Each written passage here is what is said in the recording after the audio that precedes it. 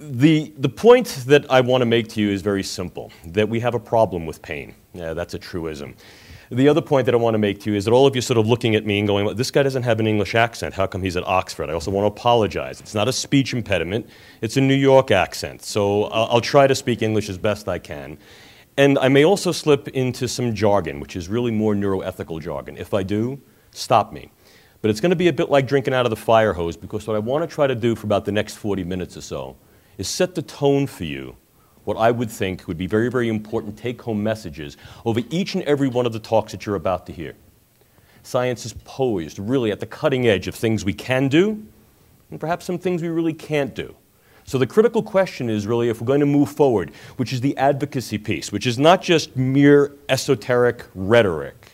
If we're really going to move forward, how do we translate research and technology into practice? How do we go from books to bench, to bedside, and then back to boardroom to make it happen? Now, this then gives us the issue, the problem we have of pain. And the problem we have of pain is really intrinsic and inextricable from its definition.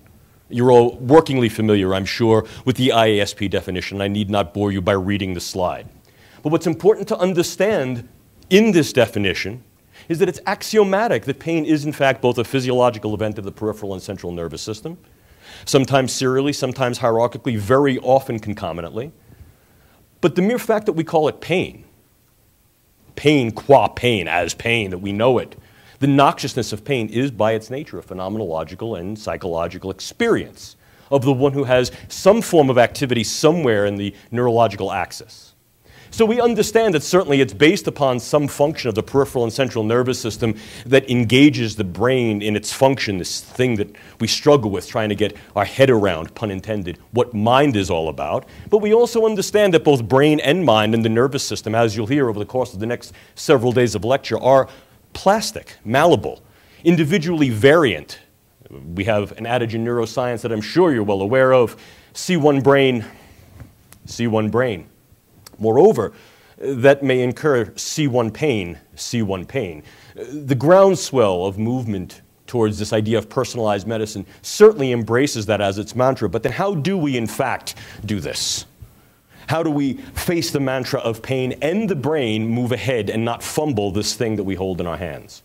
How do we begin to unravel some of the mysteries there and do so in a way that has a strong translational focus? How do we do this? Well, part of this really exemplifies the problem of pain. In many ways, the problem of pain confronts head-on the ambiguities of this mind-body problem. What represents a psychological event? What represents a physiological event? Throw it away.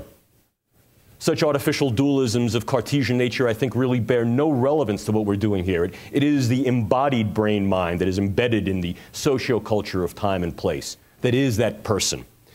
In many ways, this then confronts what is sometimes referred to as the hard problems of neuroscience. This gives Peter Moskowitz agita when I say this. But it does, because there are still plenty of individuals who try to struggle with, well, if we really don't have a good handle on the way the brain makes mind, how can we struggle with pain? You can.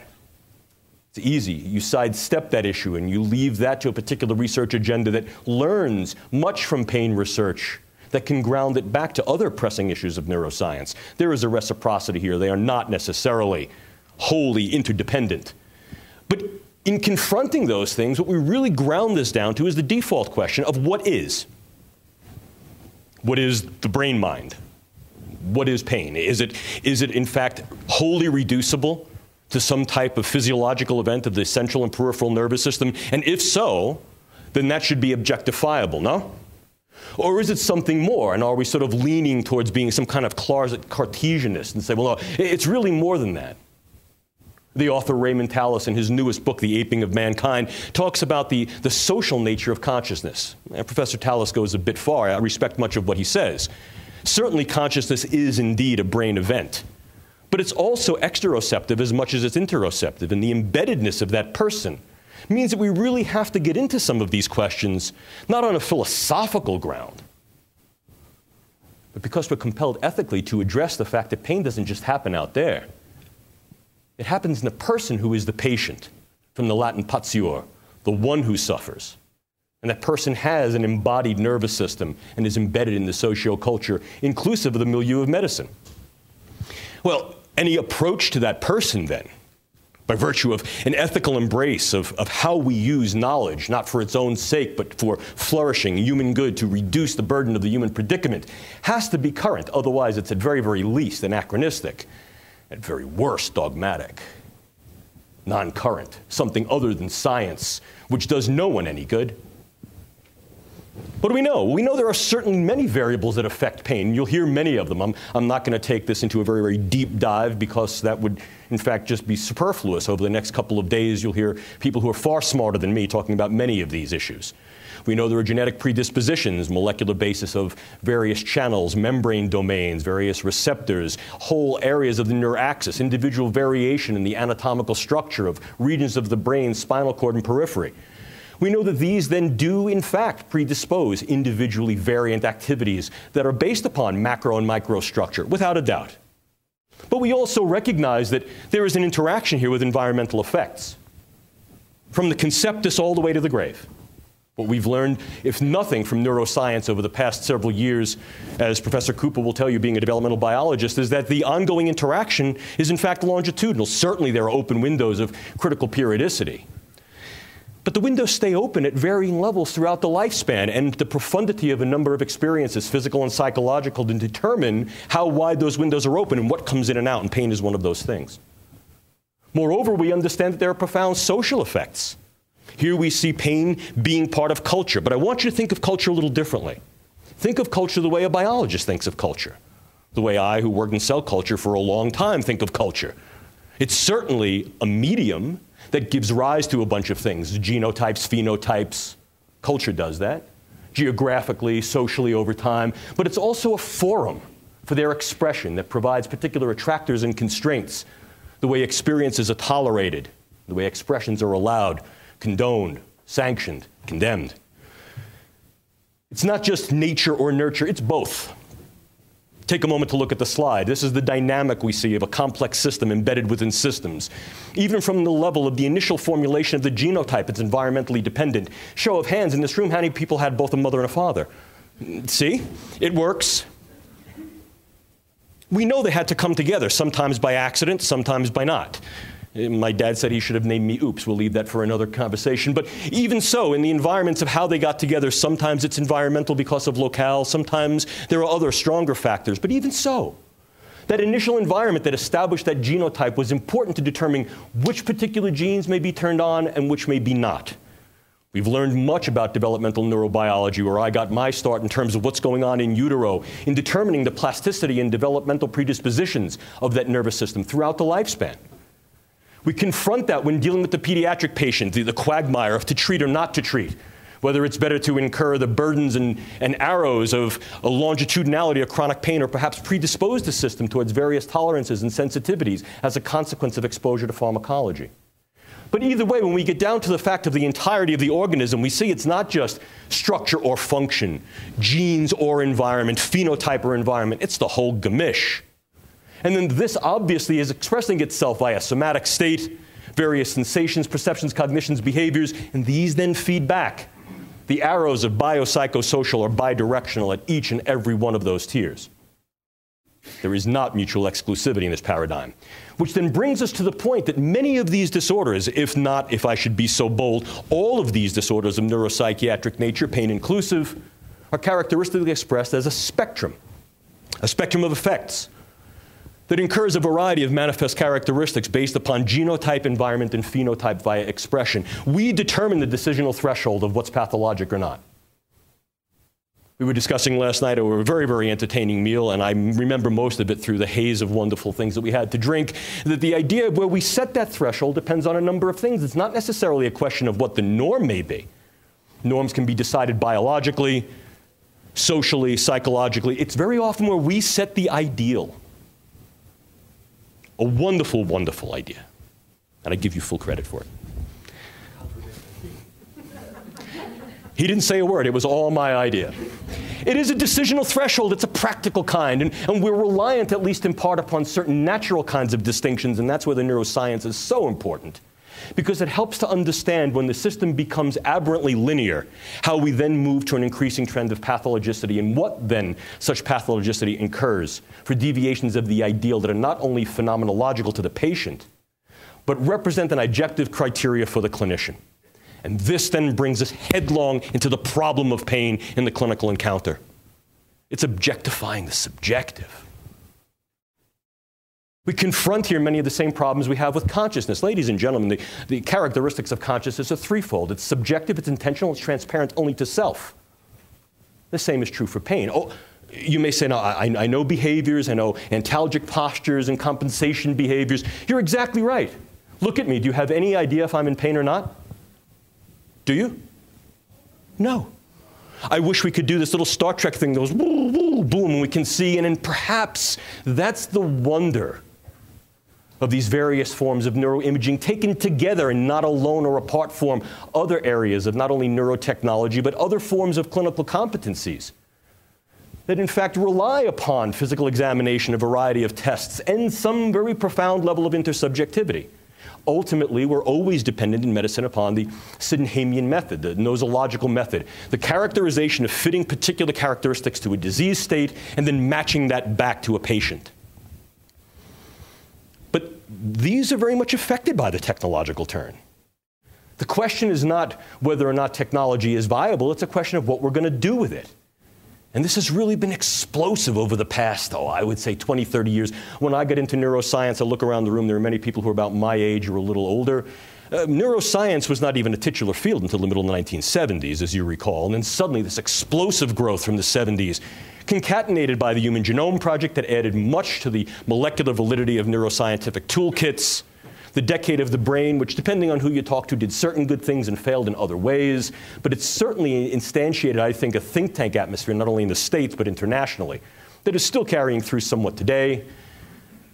The contentious, if not provocative, decade of pain control and research, which I think it's still a bit too premature to determine what the actual outcomes of that are going to be for clinical translation. That takes about a 5 to 10 year flow of iteration.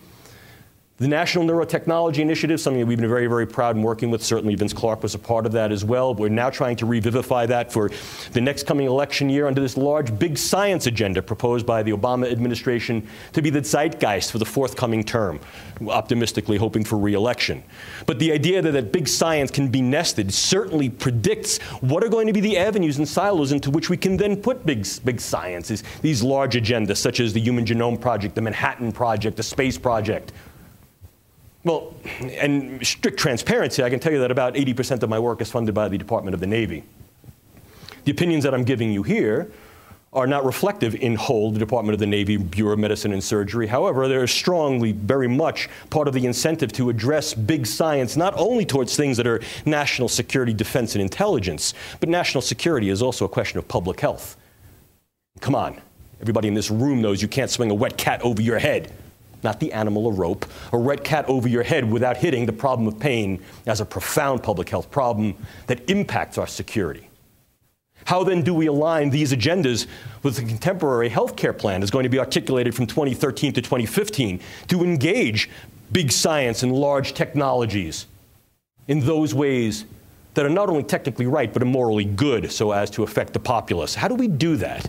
Well, one of the things we're seeing is a large level of convergence in neuroscience. Neuroscience no longer works within sort of the narrow confines of its boundaries. We see genetics, nanoscience, and technology, as you'll hear from my colleague, Dr. Marek Osinski. You'll see cyberscience and technology that I'll talk to you a little bit about that make much of these neuroimaging technologies not only valid, but valuable. And much of this is being drawn into assessment of the very strong predicament and problem of pain, trying to bridge, or at least in some cases, identify those gaps between subjectivity and objectivity. What we have here is great potential. What I hope that you'll hear over the course of the next few days is the nature of this potential, but also an elucidation of those areas that are problematic, not simply to fetch about the dark, but to light a candle for the forthcoming research agenda, because that's going to be important. Neuroscience and these fields have utilized wonderful, not only tools to theory heuristics, what do we know about the brain, mind, and pain based upon those tools that we have at hand, but how then can those new and very contemporary theorizations be substantiated and then used as the basis for additional tools that help us to translate the research effort into clinical practice, recognizing and confronting the mechanistic paradox. We can't know everything. What is necessary to know, what is sufficient to know, so we can then navigate what to do, what not to do, and what we should do in those situations. Well, indeed, what we find is we're moving ever more into this model, out of the old silos of discipline A, discipline B, discipline C, that engage a variety of information that's, quote, out there, and then feed that information, but do so within sort of rather narrow confines of blinders, maintaining their parochiality. Certainly, we're seeing far more of this. Now, I'm not saying this is impossible, but it's difficult, and part of the reason is that the administrative infrastructures of large universities don't handle this as well. That kind of interdisciplinarity is sometimes difficult to create metrics for. But we're making some good progress. A recent paper that appeared in the journal Science speaks to the idea of convergence as a real paradigm. Some of the work I'm doing with a colleague of mine, Ashok Vishasta and Kerry Balaban, and the work that we're doing here at University of New Mexico with the IGERT program, seeks to do just this kind of thing.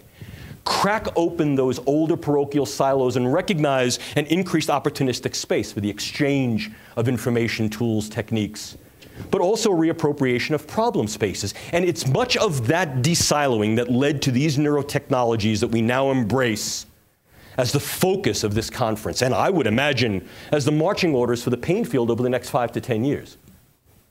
Sharpening the point of these spheres of assessment is going to be very helpful to recognize what can we objectify, what can we not. And then how do we embrace what Stan Reiser says, that real medicine begins where our technology may leave off. And I like that quote. I'm not going to bore you with these images. You know what they are. The question here is, can we image pain? And I think in many ways we can, at least within a particular set of limits. But what does it mean when we get an image of pain? What does that actually mean? Moreover, further aspects of neuroscience and technology are neurodiagnostic, the use of infrared you'll hear also throughout the course of these lectures, computational neuropsychiatric modeling that I think is very important, various neurometrics and biomarkers, neurogenetics, proteomics, the idea of predicting pain. Who may in fact come down with these pain syndromes? What is going to be their trajectories? Once again, very important to determine predisposition so as to keep individuals out of harm's way. And then each one of these assessed substrates and mechanisms become very, very viable targets for intervention. If I can see it, I can engage it. If I have an idea how it works, I can intervene at that level on a mechanistic way, and in that particular orientation try to at least mitigate pain. And we're seeing this. The development of novel neuropharmacologics, including things like novel analgesics and various neurotropics, and the use of nanopharmaceutics to get higher biopharmaceutical delivery and site-specific action without the larger shotgun approach. You'll hear some of that. Moreover, the use of indwelling devices is becoming ever more common as we're beginning to move away from some of those older limitations of the clunkier devices and moving ever more towards refining some of the micro and nano stimulators and mitigating devices that can now utilize not only indwelling devices, but an indwelling probe that is then externally controlled, or utilizing very, very small power and or delivery sources so as to maximize utility of function.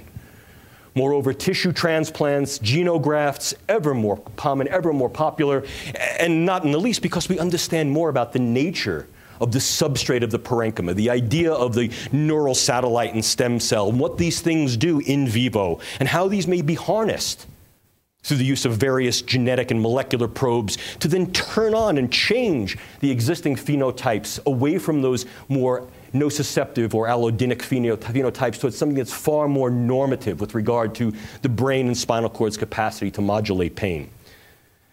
You know that many of these advances in neuroscience have, in fact, been technologically enabled. I don't have to go through the short list. We're here. That's what we're going to talk about: neuroimaging, neurogenomics, genetics, neuroproteomics. Moreover, the very reason we're here is to probe and understand their translational viability, and many of them are. The idea of these types of correlations of anatomical and physiologic variables, populational variation, individual trajectories, these are each one of the translational avenues that both singularly and in concert, I think, hold great promise for the future. Are there issues? Are there issues that then impact the ethical value of some of this information, this technology? For sure. What are they? Mainly the things you see here. As any one of the individuals who does neuroimaging will tell you, is it's going to have real validity with an individual. I have to be able to chart against that individual's working baseline, and then if I wanted to provide some normative standards, perhaps against a larger population. Impossible? Not at all. We know what we can do is we can get individual cohort and populational data tiers.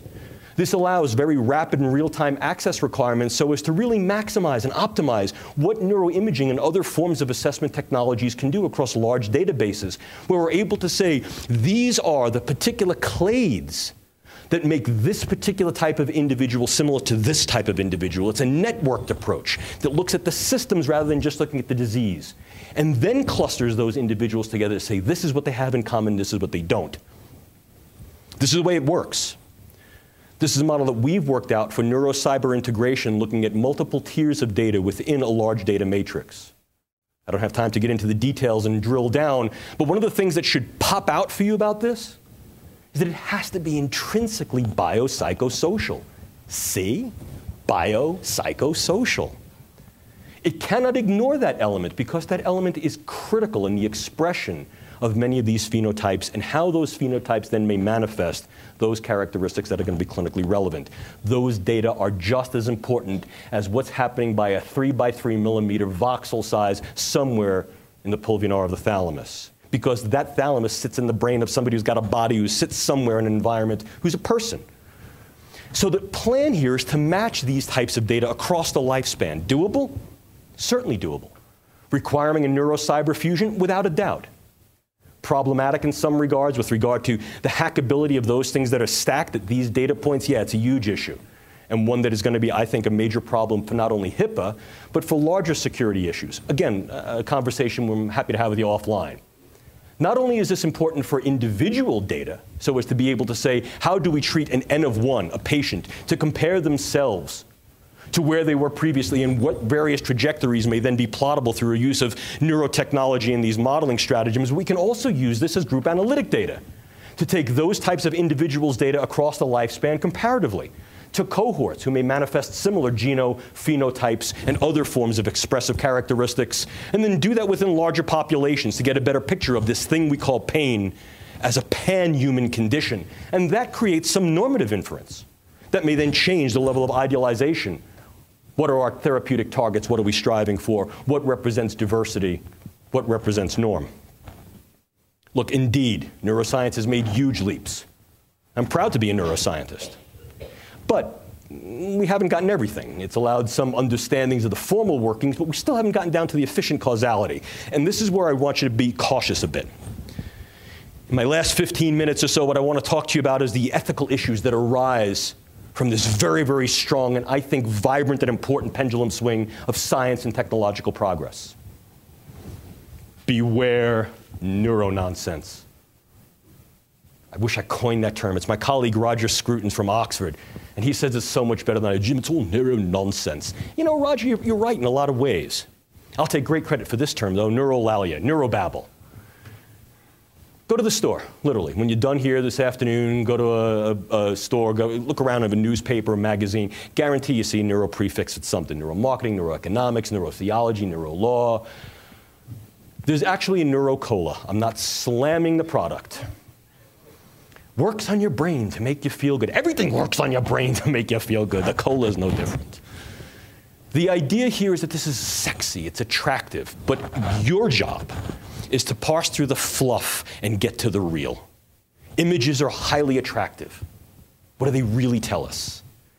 The neuro prefix is not some type of certainty towards an ultimate reductive materialism. No, no. What it suggests strongly is that there is a material substrate, and that material substrate manifests itself psychosocially. And that the real problems of what represent disease and then manifest illness are an engagement of that process dynamically. This is part of the work of this field that I play 60% or more of my time with these days, neuroethics. Initially an incipient field in the late 1980s and then early 1990s really caught fire in the United States. 2002, Dana Conference, Bill Safire, the late New York Times columnist, uses the term at a Dana conference. It's like throwing a match in a dry brush in California, middle of summer, bada boom. Now neuroethics is on the lips of everybody, not just the academics and the intelligentsia. It's out there in the public. But let me tell you what neuroethics really is. There's two traditions here. One is the study of the neural basis of morality and ethics, neuromorality. Very important study because pain figures very strongly in the ecological interactions, the way humans behave. And I think that there's a big area here that also interfaces with pain studies, and we do some of that. The other is a little more germane to this conversation. So those ethical issues that arise in and from the use of neuroscience and neurotechnologies in medicine, public life, national defense, and certainly part of medicine and public life that we're dealing with here is pain care. What are the neuroethical issues that are relevant to research and diagnosis in pain medicine? Well, certainly one of the things we confront right off is the technological imperative, as coined by the philosopher Hans Lenk. If we build it, use it. It's sort of the scientific and technological issue of the field of dreams phenomenon. If I build it, they will come. If I build it, we must use it. And if we use it a lot, drives the price down, even though we may not necessarily know what's going on there. This then allows us to confront the limits of technology. What are we really doing? We have to avoid what's sometimes referred to as picture thinking here. Earlier this morning, we heard a wonderful conversation about eyewitness. We have to be careful. Is the eyewitness the neuroimage, or is the eyewitness the pain patient? These images are sexy, attractive, and I love them. I was trained to do some of this stuff. But let's not forget, there's a bit of the art in the neuroimage. Refining the art to maintain the validity and value of the technique is very important. But it's also very important how we steward this knowledge into the public domain so that it's not misappropriated, so that it can be used in such a way that is right and good. The problem with the multidisciplinary pain centers, as you just heard from the previous lecture, isn't that they didn't work. It's that they got bastardized. Is that all of a sudden, everybody was calling themselves a multidisciplinary pain center, and the insurance company said, stop. You've misused that term. You're not really doing that. We need this evidence. Not only evidence-based medicine, but medicine-based evidence. We have treatment and enhancement issues. How much pain should we take away? All of it? Maybe, but what if we do? What if we take away all pain? What happens then to our maximum of non-harm if I can take it all away? Is that something to strive for? Is that not realistic? And moreover, who should be the arbiter of how much pain goes away? The patient? Take it all away. Or the physician? One could take a look, for example, at cosmetic surgery. Make them bigger. Pull it tighter. Can the patient be trusted? Is it, in fact, as Roditz and Parolitz have said, that this is indeed an extended peer group? Is that the nature of shareholder valuation, a real partnership? Perhaps. But there's a level of stewardship and responsibility to make sure those individuals have the right information to be able to articulate the good. Uncertainties of frontier science. This is new. What happens as we begin to flip over the dominoes? Are we prepared? Not just precautionary, but are we prepared to deal with that? And these may be somewhat philosophical, conceptual issues, but then we really bring it home. Put it into the social milieu, because that's where this happens. It doesn't occur in a social vacuum. What about the legal issues that are going on here? Can we utilize neuroimaging, if in fact we get the sophistication to such a point, to then bring it into the court and say, this individual doesn't have pain. Look at the neuroimage. He says, but I hurt. I'm not dead yet. I don't see any pain. You do not have a neuroimage that's representative of pain. But I hurt. I suffer. Oh, garbage. You're malingering. Look, there are those companies, although very contentious and provocative, that are now posturing that this form of technology can in fact be utilized for deception detection.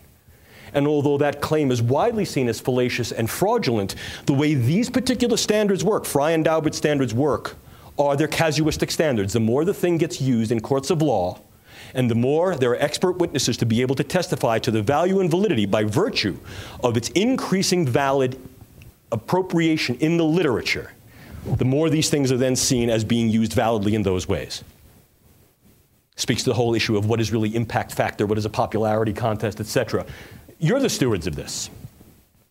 Informed consent. How informed should the patient be, particularly if that patient is part of a larger share group that decides who gets what and how they get it? I think I advocate for that. We talked briefly about the idea of a large communitarian idea of pain medicine, and certainly organizations such as this are very strong in organizing just this type of thing, where you bring together the shareholders with the stakeholders, with the funders, and say, fund this. I think that's going to be the future, not only of pain medicine, but of much of neuroscience, if not medicine in general. But that then requires the obligation there is to inform those individuals about benefits, burdens, risks, and harms, so that in fact valuable equipoise is not just a clinical tool, but is also then communicated back to the patient so you can really get what Fulford has referred to as values-based medicine and what Waters and Sapina refer to as goal-directed healthcare, which I strongly advocate in pain medicine. You then get to these antinomies of diagnosis, a fancy philosophical word, which basically means you can't have A and B. I can't say, well, yes, you've got this pain syndrome, and go, great, I've got this diagnosis. You have this wonderful diagnosis. Then because I've got this diagnosis, I won't insure you. Diagnosis not only names, it claims and it frames.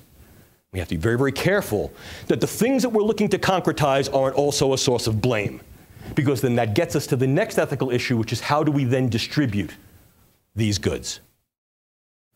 The tension between commutative and distributive justice is critical. All of the technologies you hear, I would argue strongly, have a valid and valuable place in the armamentarium of pain assessment and pain care. Who gets the goodies? How do we say that we're going to, in fact, distribute these based upon unequal need? Why does our healthcare system work that way now? Those who can afford it? Will we perhaps generate a neurotechnologically enabled elite who say, I can pay for them and you can't?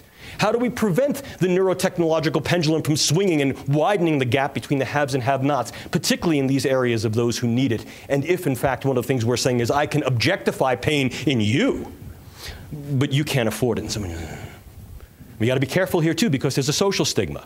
You know what happens with those we do who can't and are the have-nots. And then it's a question of culture. We're talking here about things on a worldwide stage. You heard that earlier, being able to reach out beyond, spreading out to India, spreading out to the African subcontinent, the use of telemedicine. Bravo that. But what about biopower? What about, yeah, we may be able to reach out, but can they sustain? Can that be funded? Who's going to pay for that? How do we then embrace those cultural norms? How do we encounter those cultural norms? We have colleagues here from Korea who said this is the first time they're in this area and this is great and they want to engage with us. It's not just a question of the West versus the rest anymore. There are different ethical standards, norms, and philosophical orientations that need to be encountered in the way medicine is conducted, and these are critical. You've already heard the use of integrative medicine, Oriental medicine, Chinese medicine, Indian medicine, and Ayurveda. How do these neurotechnologies leverage and gain purchase with those particular philosophical and conceptual and very practical approaches to healthcare? Not just medicine, healthcare. Don't do this. La, la, la.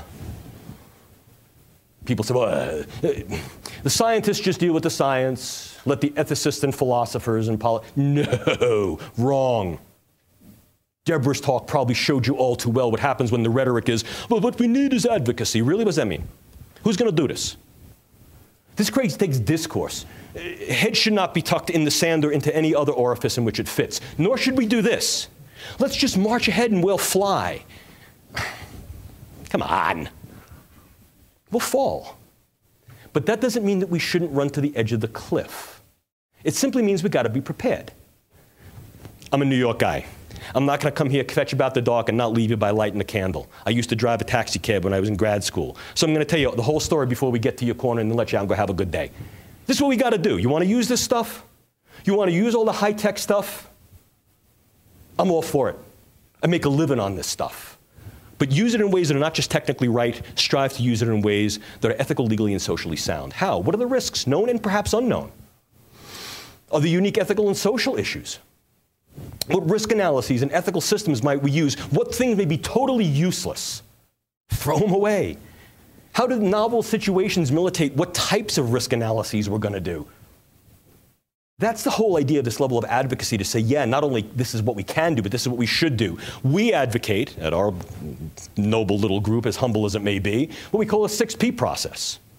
Pragmatic analysis. What do we know? What do we not? What can the technology do? What can it not? Let's be real about this.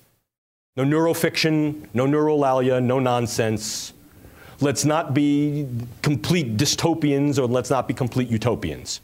We have to be prepared. Are things going to go wrong? Absolutely they will.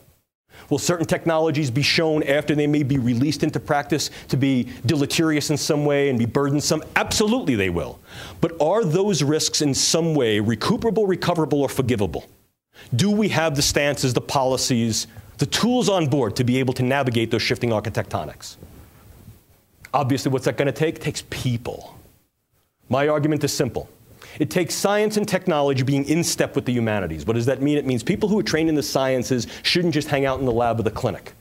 These are the individuals who have to be vox populus, the voice of the people. They have to be able to recognize, I work in the lab, I can influence policy and guidelines. I work with patients, I have a voice. It's a very bottom-up and top-down orientation. And be pessimistic. Skepsis, it's a chastity belt of science, folks. I rally against neurolalia and neuro-nonsense in all of its forms, here too. There's a lot of things this technology can do, and it's wonderful. There's a lot of stuff it can't. Let's not confuse those. We have a responsibility. We have to say it can't do this, but it can do this. Let's really optimize what it can do. And ultimately, this then leads to prudence in our decisions and actions. I was trained by Edmund Pellegrino. You heard that name earlier. I spent the first couple of years that I was at Georgetown working directly with Ed, and he's a strict Aristotelian who really appealed to my philosophical background. He was also trained by Jesuits, and what he used to say is, Jim, what you freely assert, I can deny, defend your case, be prudent. Ladies and gentlemen, what you freely assert, some insurance company or some provider or perhaps some colleague is going to freely deny. Defend your case, be prudent. Prudent is practical wisdom. Does it work? In whom? Why? It's an approach to personalized medicine that enjoins those factors that may in fact not work and conjoins those that do in a biopsychosocial approach.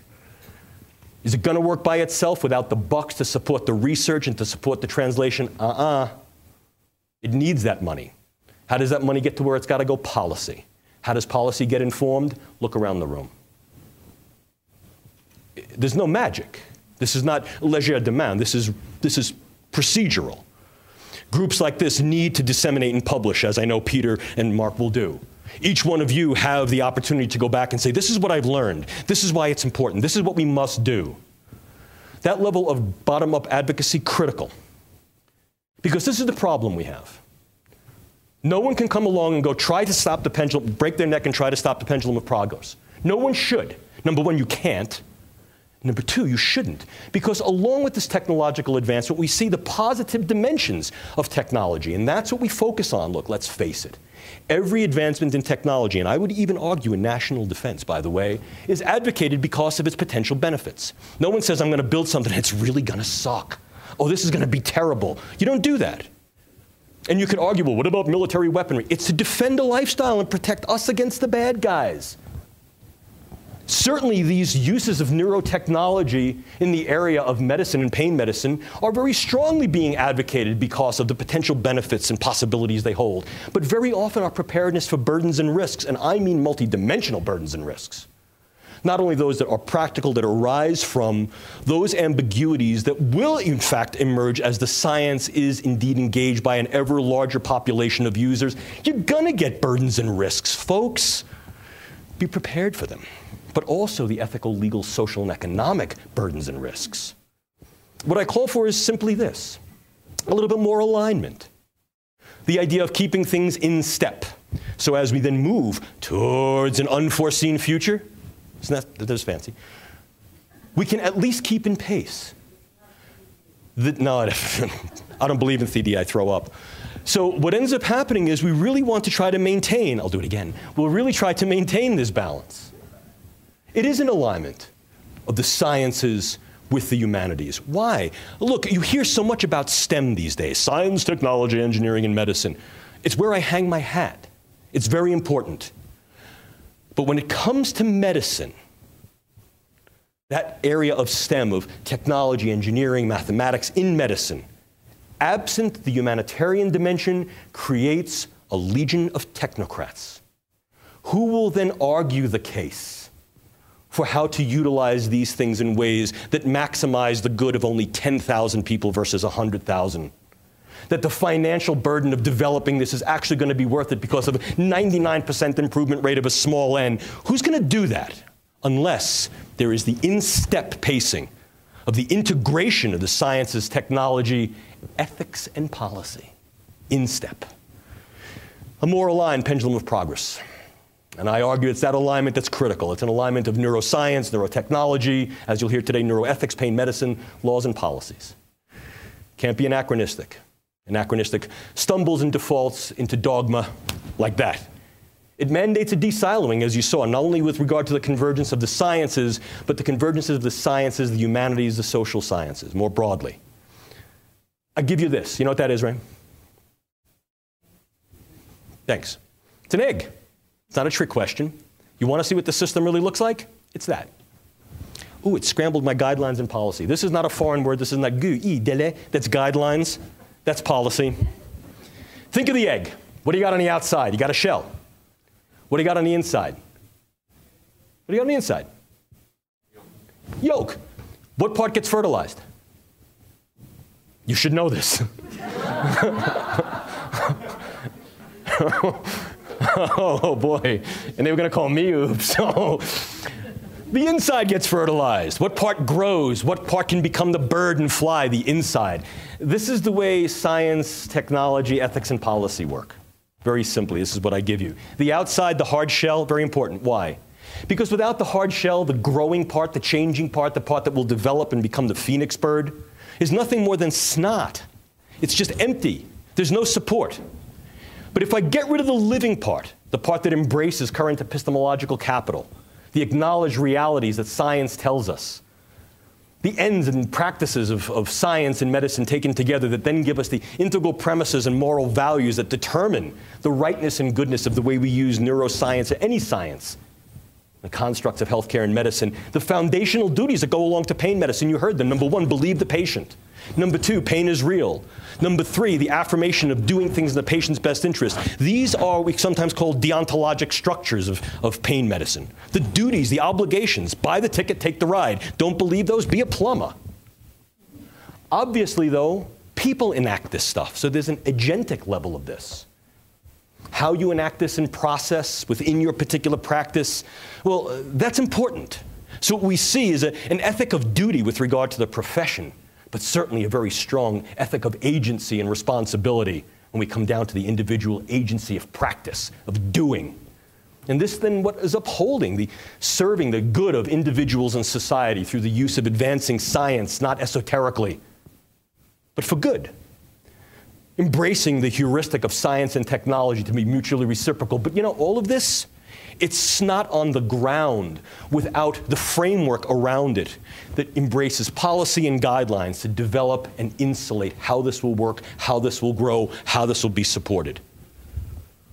Without the good stuff in the middle, that shell, brittle, fragile. You know this all too well. You heard this conversation this morning. Meaningless guidelines and policies that have no relation or serve the development of the meaningful practice of pain medicine. You push on that, what does it do? It shatters under the weight of responsibility. It's that reciprocity, it's that interaction, it's that alignment that's critical. It allows this not only to grow, but to develop. My argument to you folks is that's why a neuroethics of pain care is so important, because it embraces the research and translational enterprise and nests it firmly in the legal and social fabric in which both science and medicine are conducted, in which the pain patient finds themselves embedded. With increasing knowledge comes increasing power. With increasing power comes great responsibility. My argument to you is simple. Why are conferences like this not only important but necessary? Because responsibility must be grounded in reality and its contingencies. What can we do, what can we not, and how we navigate the difference in between. This is the ongoing work of the field. It's the ongoing work of neuroethics as a very important part, an arguable part of pain medicine. Reflection, insight, moral consideration must accompany, precede, and then must go along with every conceivable act of inquiry, invention, and intervention. My father was an engineer. When I was a little kid, he used to bounce me on his knee and he used to say to me, "Jim, measure twice, cut once." Bless his heart. Dad was right. I think that becomes the mantra for the way we use neuroscience and any science and neurotechnology or any technology in pain medicine. Measure twice, cut once. The pendulum of progress swings fast, folks. Very often there is no turning back. I thank you for your time.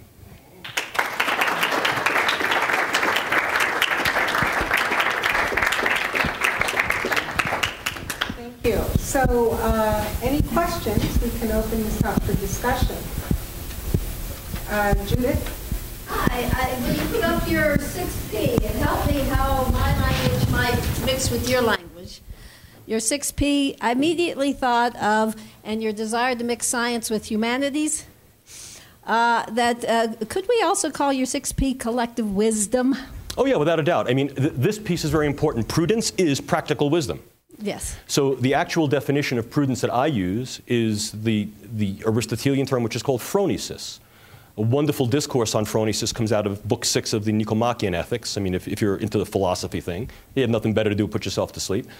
What it really suggests is that not only is it practical wisdom, but that practicality comes from a communality. That collective, it's collective. What we're doing here today. I mean, without doubt. I see that. Without doubt.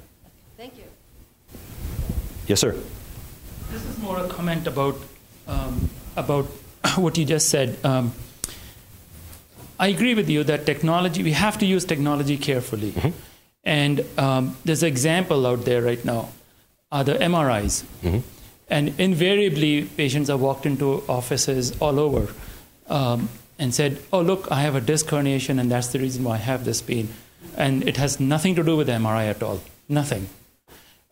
Billions of dollars are spent on imaging for this kind of a thing. Mm-hmm. Having said that, I think there's a middle ground we should use is I teach my medical students and I tell them, look, 80% of your diagnosis is going to come from history and physical examination. Your hands are your best tools. Okay, the rest, 20%, is where you use technology to add to it, to confirm or not to confirm your diagnosis. Mm-hmm. And I think in view of what you just said, I agree with you, is we have to be careful in how we use technology and not let it run away. You're right. I mean, we have to not forget that your hands and your brains are your best tools. Technology is just there to help you. You're absolutely right. Get to a point. You know, we did a study, actually, a transatlantic study with Nisha Dogra at the University of Leicester and Nick France. And one of the things we looked at is actually medical students' attitudes, both in the US and in the UK, and now we're repeating the same study in Germany, with regard to technology. And they said, well, a technological test gives me certainty. But what if the actual technology itself is not predicated upon certainty, but is based upon a Gaussian distribution of signal and noise? Do you not understand that? Duh. So you're absolutely right. Understanding that technology is a tool, and like any other tool, it has a place. Now, how you use it depends on also the task at hand. So, for example, peering into a rather cryptic structure, for example, like the central nervous system of the brain, may be somewhat more indicative of the type of inductive reasoning you may need. I want to say, well, I can look into this, and based upon A, B, and C, I can induce that it may be that. It may also be, as you say, what I then want to do is deduce that based upon what I've then found, I utilize the imaging to then deduce backwards and say, yes, this is confirmatory for a diagnosis. So there's a number of different ways to use this. Some are inductive, some are deductive. There is no particular paradigm that would suggest it's utilized this way all the time. Again, what it really, really gets at is the point that you've well illustrated, is that what we are teaching your medical students, that I think is very important to teach the medical students, is that like any tool, number one, there's a dependency on the way the craftsman utilizes the tool. There's certain nuances that are important there. But also the tool brings particular capabilities and limitations. The active medicine combines both skill and some level of art to be able to intuit where to compensate for each and the above. And that's really why we call medicine techne in praxis. So you're absolutely right. As the technology improves, perhaps its sort of aforementioned use, the idea of it being somewhat more inductive, will become ever more sophisticated. But right now it's important to appreciate the limitations and to compensate for those limitations by the tasks at hand. Do you have one more or no? Just a small. Sure. Just a small aside, you've described yourself having Aristotelian roots, and you probably also know that he excluded medicine from the canon of what needed to be taught at university. He did. Yeah, I mean, he absolutely did. He said, medicine needs to be taught in the field. That it was not simply to be confined within the ivory tower of the academy. That medicine was, in fact, an interpersonal act. And the interpersonality of medicine was such that certainly it was a profession, but it was a profession unlike others. And as a consequence, that level of practicality could only be achieved mano a mano, hand to hand. Interesting. How do you place one of the real problems in the field of not having evidence?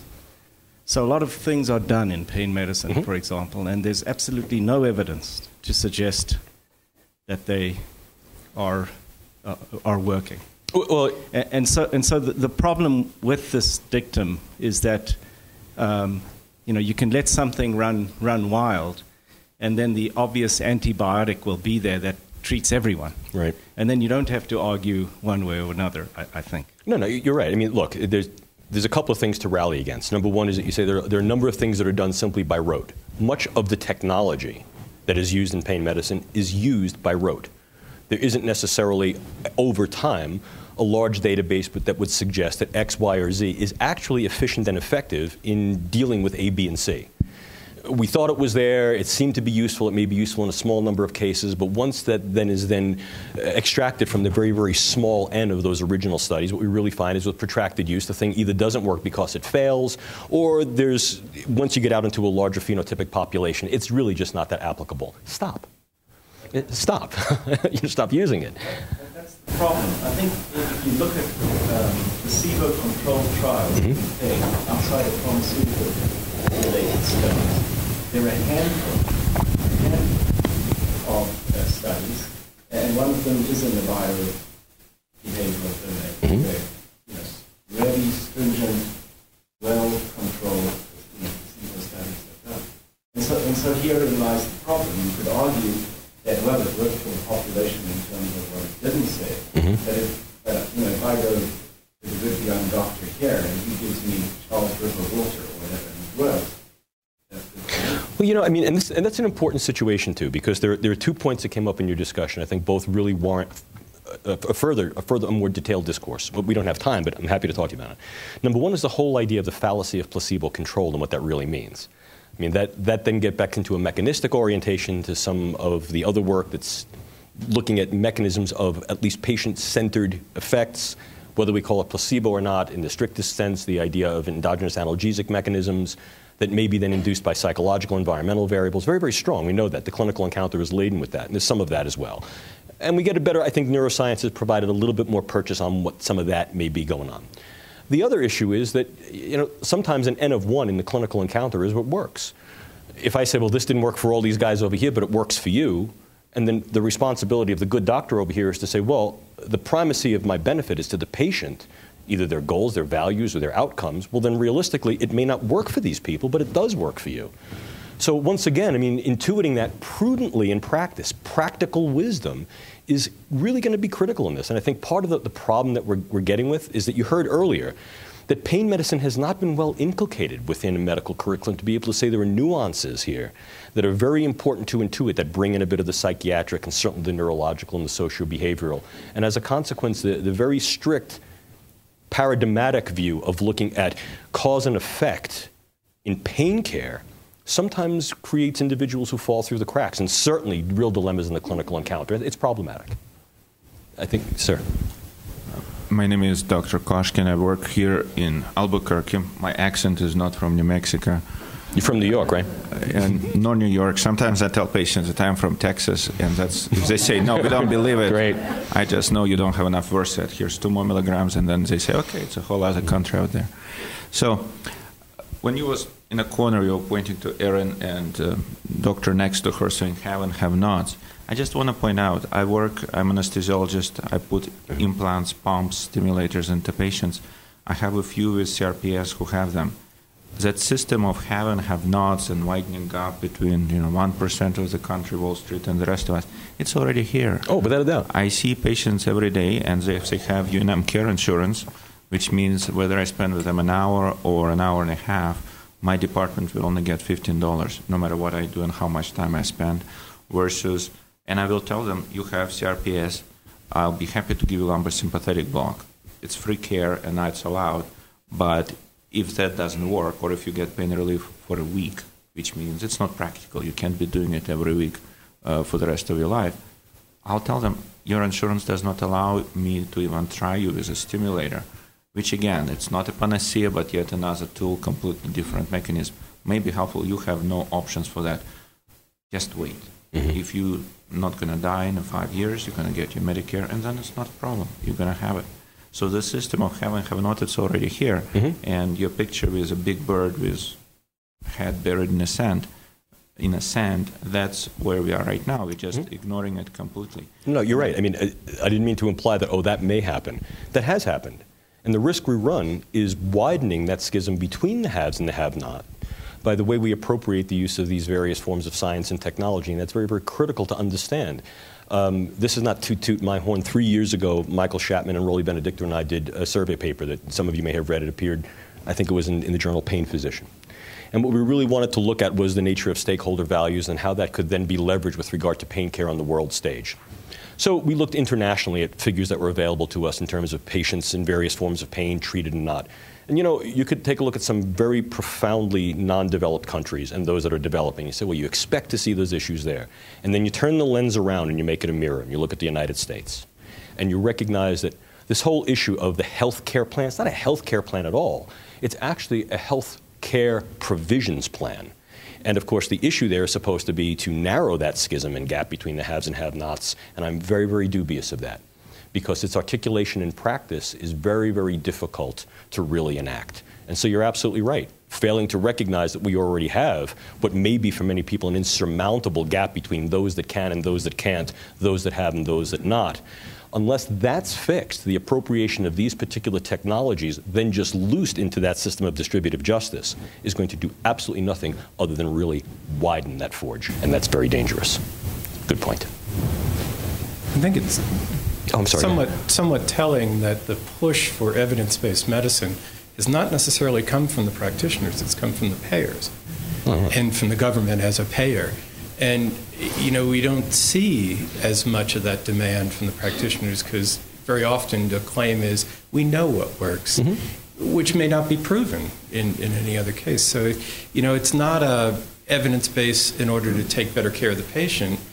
Unfortunately, the conversation has been mostly evidence-based in order to determine how to apportion resources. That's right. And ultimately what that does is that puts then the clinician into a gatekeeping mode. You're right. What I have found through sort of just empirical interaction is that most clinicians practice what I would call medicine-based evidence. They're saying, this is my medicine, it provides me with a set of evidence, I know it works in my hand with this particular patient at this time and what doesn't. Very rarely do you say, well, let me delve into the literature and engage with some casuistry. If the case is rare, yeah, fine. If the case is not. Mark Boswell and I did a bit which was called evidence-based or evidence bias. Once again, it appeared in the journal Pain Physician. And it reports just that. How you use evidence as a clinician sometimes is exceedingly intuitive and may not be uniform. He may use evidence very different than she may use or you may use, and that's wholly appropriate to the scenario at hand. However, what then comes down is you may decide that this patient needs X, but based upon some externalized evidence-based medicine paradigm, that patient cannot get X, which then drives you to some level of literature to say, if not X, then what? What works just as well? And that's a problem. Do you think at heart of the problem related to evidence is that we have sort of collectively decided to take frequentist statistics as the best measure of something having evidential quality rather than reasoning, because we think reasoning can be done by anyone and sort of an uncontrolled thing. As a philosopher, do you have an approach that gives metrics to the outlier? Oh yeah, because that's in a way what we are dealing with. And by confession, I'm a hybrid. I mean, I was trained as a neuroscientist. Early background philosophy, then I'm a born-again philosopher, right? And so I think that it's not just a philosophical approach. I think it's a philosophical approach that's strongly conjoined to the way one does good science. It's not just based upon a frequency statistic. It's also based upon a variety of other factors that allow us to then look at degrees of freedom around a particular mean that we then establish as a viable threshold for this scenario. We establish the tightness of fit of the Gaussian kernel, correct? In doing that, we can also determine its skewness, its kurtosity, because we recognize that population and what statistic is going to be viable for that. How we then go about this, putting that philosophical, scientifically philosophical approach into practice, into clinical practice, I don't know if it's going to be a sea change or just a good soaking, but I think that one of the things that has to happen is there has to be a reorientation back to the call to the clinician to be able to determine what level of evidentiary basis is going to be meaningful in clinical practice, rather than that being an external statistic that is then applied to clinical practice. You have two competing ends, and I think that the misalignment of those ends has created great problems also in the lexicon we use. Evidence, not evidence, what's medically based, what's outcome. A uniformity of that lexicon that is far more appreciative of what the clinician is trying to do and what the patient needs, I think is definitely being called for. Your point is spot on. Great. So with that, thank you. thank you, Dr.